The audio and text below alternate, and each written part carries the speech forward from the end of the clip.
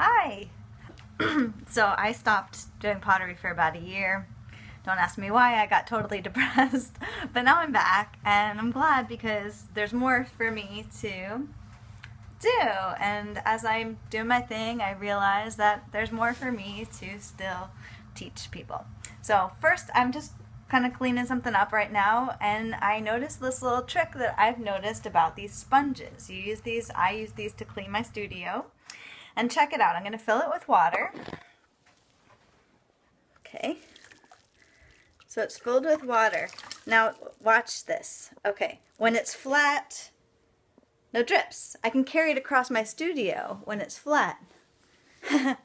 When I turn it to the side, whoa, I'm not squeezing at all. Flat, turn, flat, turn.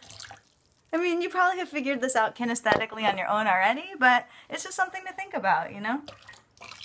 Crazy, isn't it?